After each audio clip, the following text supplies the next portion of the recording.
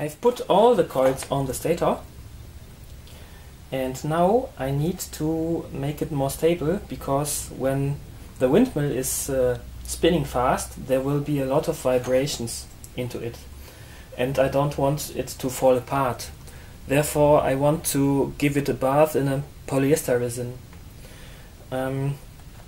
I've made such a basin out of 2 juice Tetra Paks, which I have cut and put together. Now I can fill it with polyester resin, and I don't know how fast it will harden after I have put the hardener into it. So I explain now, because later I will not have any time. I will be in a hurry to do this. So when I've put the hardener into the polyester resin, I will put all it into here, and then I will place that here, like this. Then I can use the car lifter here to lift that thing up and up and up and up. So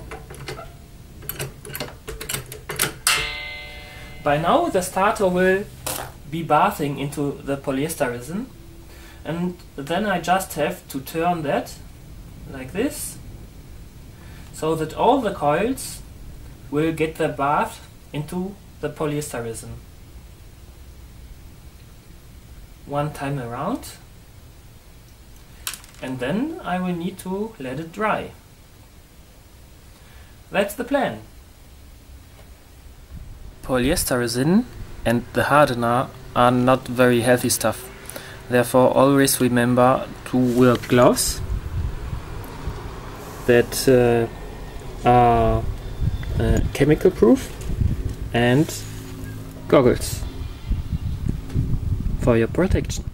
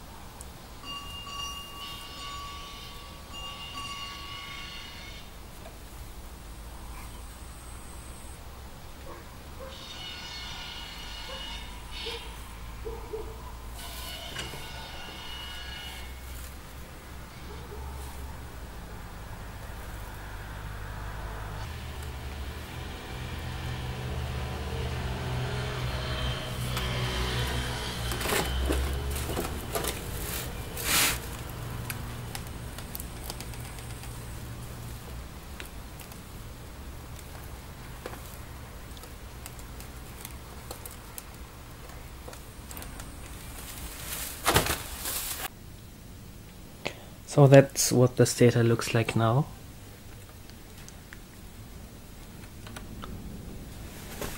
Looks more stable than before. Still hardening.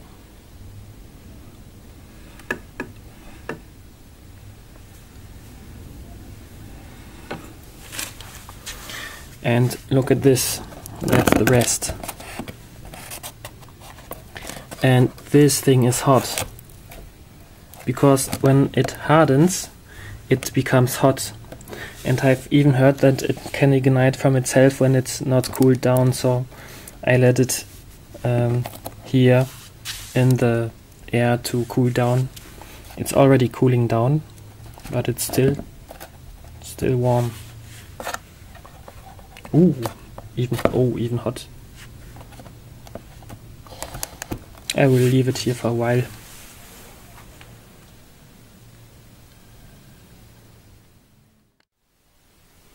I have cut a hole into the stator and sealed the edges with paint. Then I drilled holes into it for the screws here. 1, 2, 3 and 4. And 2 holes for the cables, which come from the coils. The cable go from here into there, so I can attach something, an electrical tool or machine or whatever, light maybe. I measured the resistance from all the coils to 2.6 ohms, and that's a good value if you think that there are 45 coils, so 2.6 ohms is actually quite a good value, I believe. And the screws are here, and the good thing is I can adjust how far the stator is from the steel here, so that I can really adjust where the coils will be, because they need to be floating exactly over the magnets. That's what the screws are here for. Yes, and that's what I'm doing now. I will now attach it to the wind turbine.